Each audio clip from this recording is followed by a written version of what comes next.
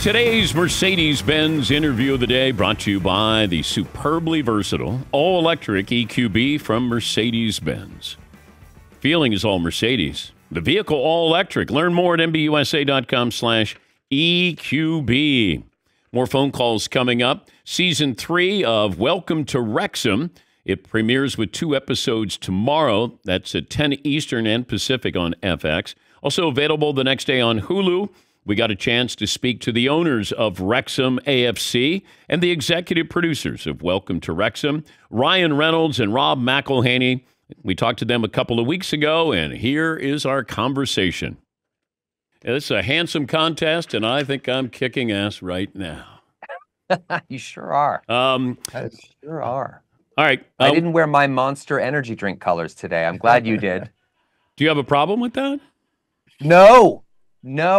That is a solid sweatshirt, actually. I do not own a neutral colored sweatshirt anymore. It just feels like we're setting the tone here, and I don't know if I like the tone that's being set. I would give you a yellow card right now, Ryan. Yeah, I know better than to anger Mr. Dan Patrick. Okay. I would never even dare. Okay. All right. Now let's play nice. Okay. Okay. I believe what you're wearing is brave. That's all I'll say. Now that's worse than what I said. That's a shot too. No, it's not. What are you talking about? Bravery? Wow. I could kick both of your asses if I wanted to. I do not doubt that for a second. Yeah. Let's not do that, okay? All right. Okay. How close did this almost not happen, Rob? The entire endeavor? Yeah. Not at all. I mean, I think it was something we were going to figure out how to do. It was just a matter of how to do it. But once the pieces started coming together, it was clear that it was going to happen. Ryan, your best day has been what with this club? My best day, automatically I think you might think that it was being promoted, but I have 2 best days that are tied. One is I think when the club drew against Sheffield. There's a Championship League club that went up to the Premier League that same season, and the kind of heart and soul that we saw in that field that day was one of the most beautiful things I've ever seen. And then the other moment I think was probably Ben Foster's save against Notts County. And also I'd been privy to Ben doing an interview a year before where they said, what would be your fictionalized greatest moment in a football game that you could ever dream up, no matter how ridiculous. And he described that moment, I think, to the letter. Exactly. Which happened to him a year later, coming out of retirement like that. That was, I don't think I've ever been that emotional in my life. Worst day, Rob? Oh, wow. I would say that loss, the loss against Grimsby Town in the playoff at the end of the first season was pretty low. That was pretty low. I would probably have to rank that as one of the worst days of the experience.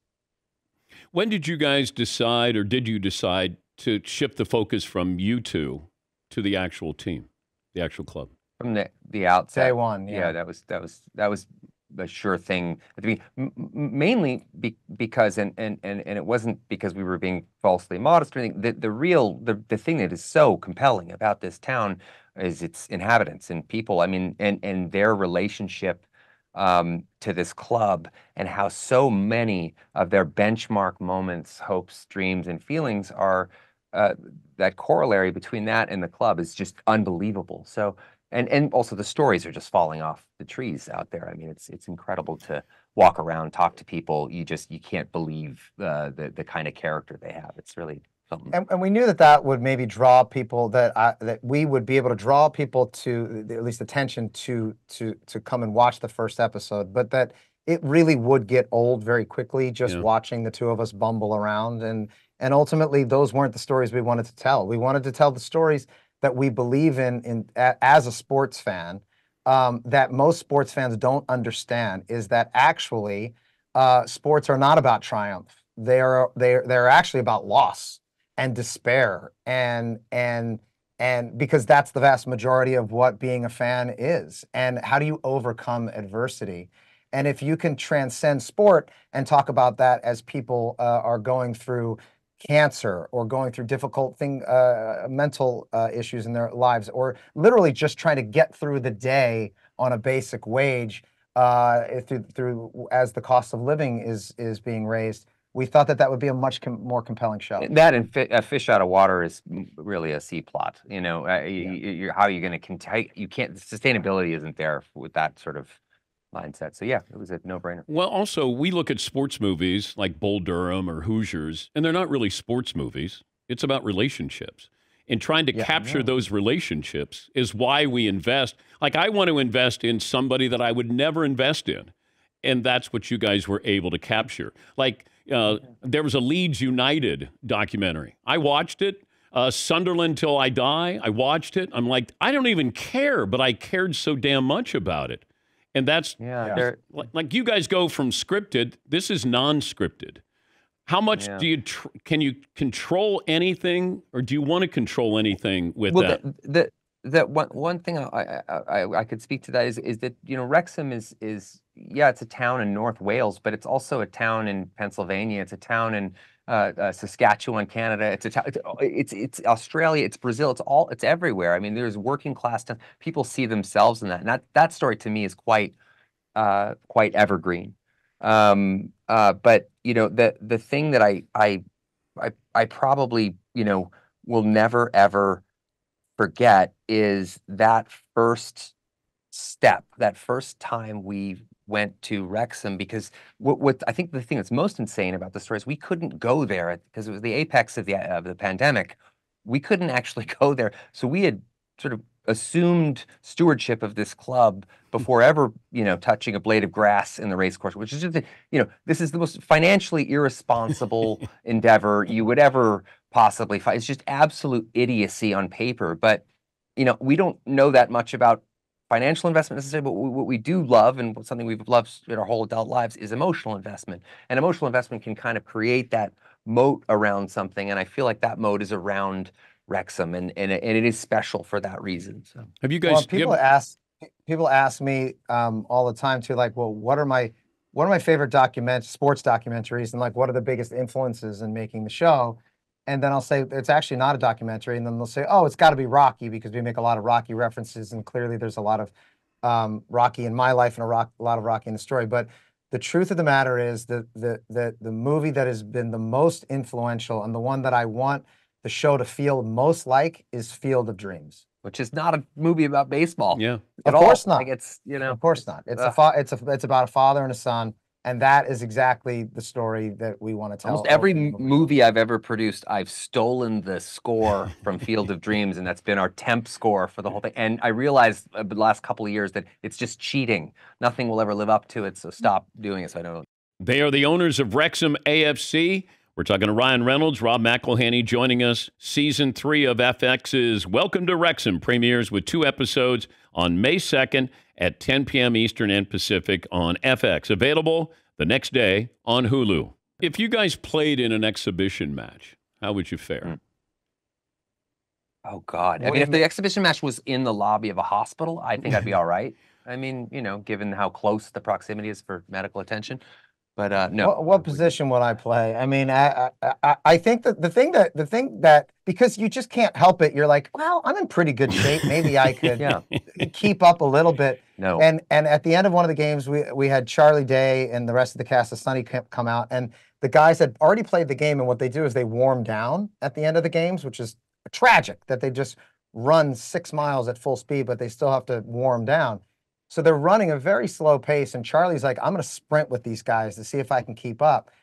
And they're running at half speed, and he is running at full speed, and he could barely make it across the pitch. The greatest song ever written was the sound of Charlie Day's hamstring snapping toward the center line at the Wrexham Racecourse ground, like a beautiful harp. Ryan, are you going to have Blake maybe be your Taylor Swift with the franchise here?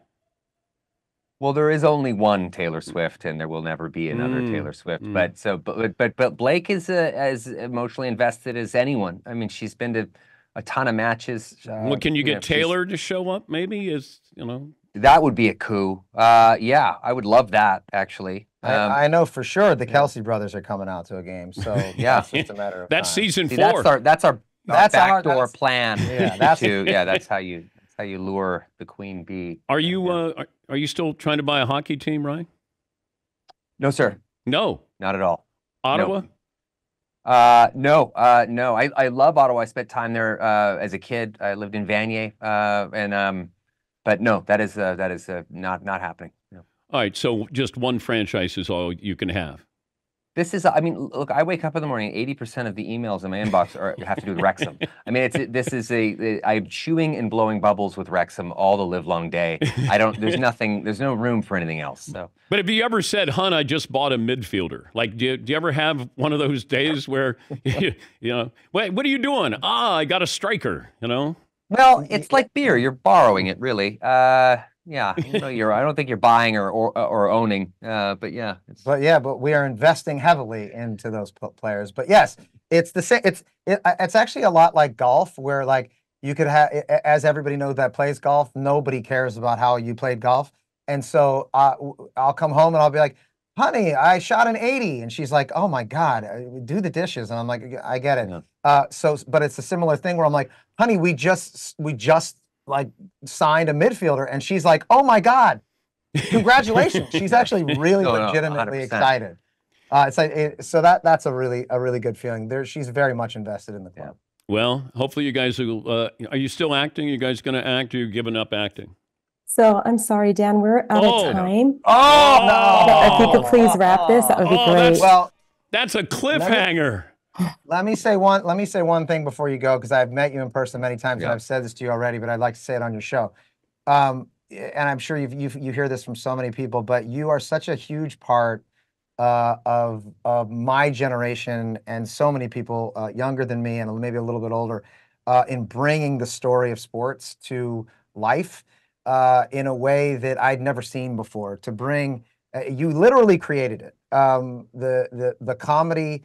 But also the excitement, and to present it in a way to a whole new generation of sporting fan, I believe actually like changed sports. And so I think that you in particular have just been a beacon and a guiding force for us to be able to do what we do. So one of the great storytellers, and I know we're running out of time a long time ago, but I also want to say that I was so nervous the first time I got to meet you, and it was at Super Bowl 2016 in San Francisco. And I sat on your show there, and I was utterly geeked out because you've been one of the great sports storytellers of a generation, and I'm very grateful to have got to actually sit down in the hot seat with you. It felt like Rob was sincere. You weren't as sincere with that, Ryan. No, I'm just competing with Rob. I wasn't at Super Bowl in 2016. That was Ben Affleck. Okay. Yeah. But I like that you. I love that you can't take a compliment just like we can. So that's fine. You just deflect. Yeah. You just deflect. Yeah, you go ahead. Have a great day, everybody, and Thanks, good luck guys. to season 3. Thank you, guys. Thank you. That's Ryan Reynolds, Rob McElhenney. Season 3 of FX's Welcome to Wrexham. Yeah, the moderator interrupts us. His face, Ryan Reynolds' face, when you hear, "I'm sorry, Dan, we're out of time." His face was absolutely hilarious. That was priceless. Oh! Welcome to Wrexham tomorrow at 10 Eastern and Pacific on FX.